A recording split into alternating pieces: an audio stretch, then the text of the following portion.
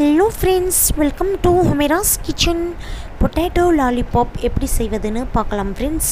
என்னோடய சேனலை வந்து நீங்கள் சப்ஸ்கிரைப் பண்ணலைன்னா சப்ஸ்கிரைப் பண்ணிவிடுங்க. என்னோடய வீடியோ பிடிச்சிருந்தால் மறக்காமல் லைக் கொடுங்க. என்னோடய வீடியோ நல்லா இருந்துச்சுன்னா மறக்காமல் கமெண்ட் பாக்ஸில் போய் கண்டிப்பாக கமெண்ட் பண்ணுங்கள் ஃப்ரெண்ட்ஸ். என்னோடய ரெசிபிஸ் எல்லாம் எப்படி இருக்குன்னு சொல்லி கூட இருக்கிற பெல் பட்டனையும் கிளிக் பண்ணிவிடுங்க. அப்போது தான் உங்களுக்கு நோட்டிஃபிகேஷன்ஸில் என்னோடய வீடியோ வந்து குக்கிங் ரெசிபிஸோட வீடியோ உங்களுக்கு அடுத்தடுத்தாக வரும். உங்களுக்கு ஏதாச்சும் யூஸ்ஃபுல்லாக இருந்துச்சுன்னா நீங்கள் பார்க்கலாம் இல்லையா, அதனால் வந்து சொல்கிறது. வாங்க ஃப்ரெண்ட்ஸ், கிட்ஸோட ஸ்பெஷல் பொட்டாட்டோ லாலிபாப் எப்படி செய்வதுன்னு பார்க்கலாம் ஃப்ரெண்ட்ஸ். ஒரு பாத்திரத்தில் வந்து நான் வந்து 2 உருளைக்கிழங்கு வேக வச்ச உருளைக்கிழங்கை எடுத்து வச்சுருக்கிறேன். நான் வந்து 3 கொதிப்பு வர வரைக்கும் உருளைக்கிழங்கை நல்லா வேக வச்சு தோலை உரித்து ஒரு பிளேட்டில் வந்து 2 உருளைக்கிழங்கை எடுத்து வச்சுருக்கிறேன், பெரிய சைஸ் உருளைக்கிழங்கு. இப்போ வந்து கையாலேயே வந்து நல்லா மசச்சிக்கலாம். இப்போ நல்லா வந்து கையாலேயே வந்து மசச்சியாச்சு. இப்போ வந்து மசாலாஸ் எல்லாம் ஆட் பண்ணிக்கலாம். நல்லா வந்து ஒரு ஸ்பூன் வந்து மிளகாய்த்தூள், ஒரு ஸ்பூன் சிக்கன் மசாலா தூள், ஒரு ஸ்பூன் மஞ்சள் தூள், 2 ஸ்பூன் மல்லித்தூள்,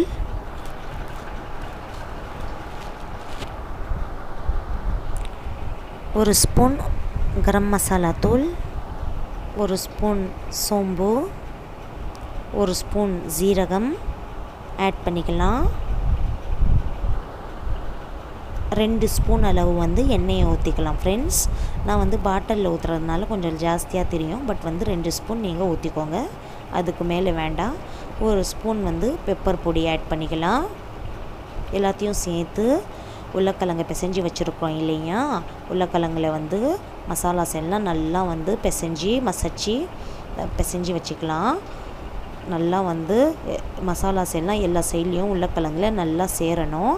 தேவையான அளவு உப்பு ஆட் பண்ணிக்கலாம். ஆட் பண்ணிவிட்டு எல்லா சைட்லேயும் மசாலாஸ் எல்லாம் உருளைக்கிழங்குல சேர்றோம் இல்லையா, நல்லா வந்து வச்சுக்கலாம். பிசைஞ்சு வச்சாச்சு. இப்போது வந்து அரை மணி நேரம் வரைக்கும் ஃப்ரிட்ஜில் வச்சுக்கணும். அரை மணி நேரம் வரைக்கும் ஃப்ரிட்ஜில் வச்சிங்கன்னா நல்லா திக்னஸாக இருக்கும், உருண்டை செய்கிறதுக்கு சூப்பராக இருக்கும். மசாலாஸ் எல்லாம் உள்ளே போய் சேர்ந்து டேஸ்ட்டாக வரும். அதனால் வந்து அரை மணி நேரத்துக்கு அப்புறமா நான் வந்து உருண்டை செஞ்சு ஒரு பிளேட்டில் எடுத்து வச்சுக்கிறேன். கைப்பிடி உருளைக்கிழங்குல வந்து நல்லா வந்து லட்டு மாதிரி செஞ்சு வச்சுக்கோங்க. இப்போ பாருங்கள், நான் வந்து ஒரு பிளேட்டில் எல்லா சைட்லேயும் வந்து கார்னர் சைடில் வந்து லட்டு மாதிரி செஞ்சு வச்சுருக்கிறேன் உருளைக்கிழங்க.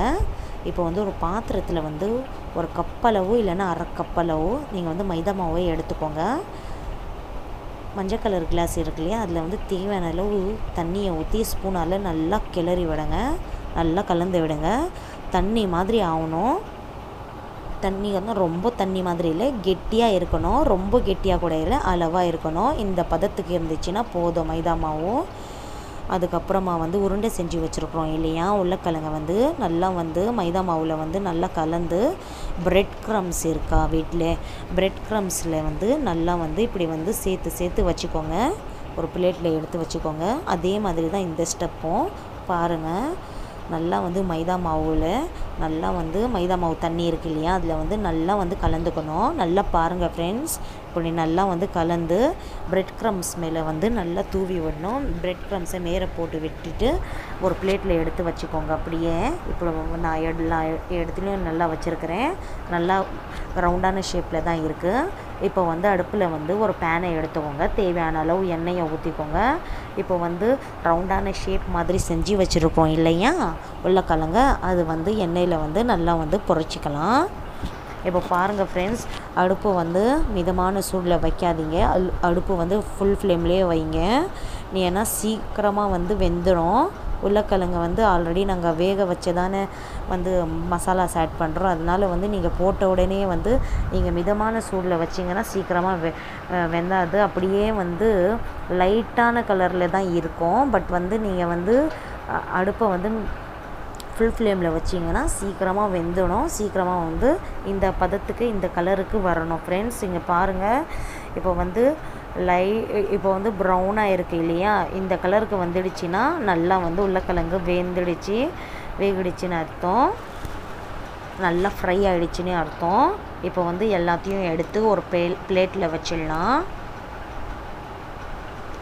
ஆல்மோஸ்ட் வந்து ரெடி ஆயாச்சு. எல்லாத்தையும் எடுத்து பிளேட்டில் வச்சிடலாம் ஃப்ரெண்ட்ஸ். நீங்கள் வந்து உங்களுக்கு வந்து அடுப்பு ரொம்ப கருகிடாதீங்க. அப்படியே வந்து ஃபுல்லே வச்சு நீங்கள் பார்க்காம அப்படியே விட்டிங்கன்னா சரியாக வராது. நீங்கள் வந்து திருப்பி திருப்பி விட்டுட்டே இருக்கணும் உருளைக்கிழங்கு. அப்போ தான் வந்து ப்ரௌனாக இந்த கலருக்கு சூப்பராக சுவையாக டேஸ்ட்டாக வரும்.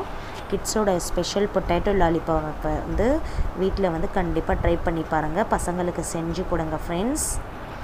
நாளைக்கு பசங்களுக்கு பிடிச்சது வந்து ரொம்ப வந்து பொட்டேட்டோ வந்து லாலிபாப் தான். நீங்கள் வந்து பசங்களுக்கு ஈவினிங் ஸ்நாக்ஸில், பிரேக்ஃபாஸ்ட்லே, லஞ்ச் பாக்ஸில் ரெசிபிலலாம் வந்து நீங்கள் செஞ்சு கொடுத்தீங்கன்னா பசங்க ரொம்ப ஹாப்பியாக இருப்பாங்க. நாளைக்கு புது வீடியோவில் புது ரெசிபியோட நாளைக்கு நான் உங்களே சந்திக்கிறேன். அது வரைக்கும் பாய்.